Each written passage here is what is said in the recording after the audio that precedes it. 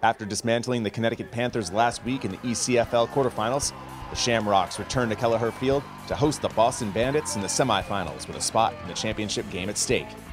And after neither side could get on the board in the first, Marlborough was able to finally find the end zone in the second. A 5-play drive that ends with a strike from Blake Rice to Bobby Goldsby on the RPO.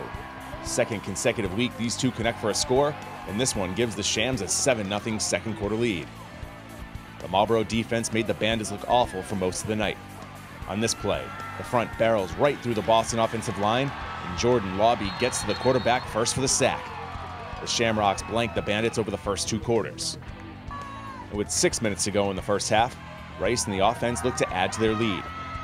Rice drops back, tosses it deep downfield, and Martell Hughes goes up and brings it down between 2 defenders.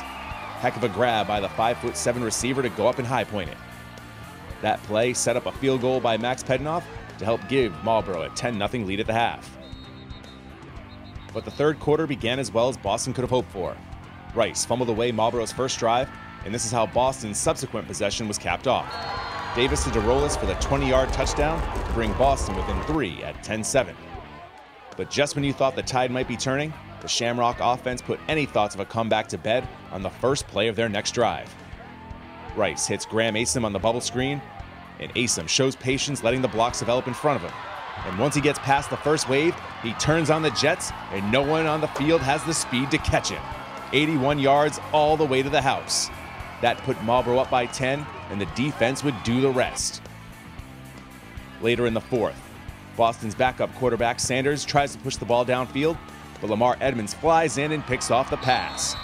Boston would score no more, as Marlborough wins this one 17-7. The Shamrocks advance to the ECFL Championship game next week versus Southern New England.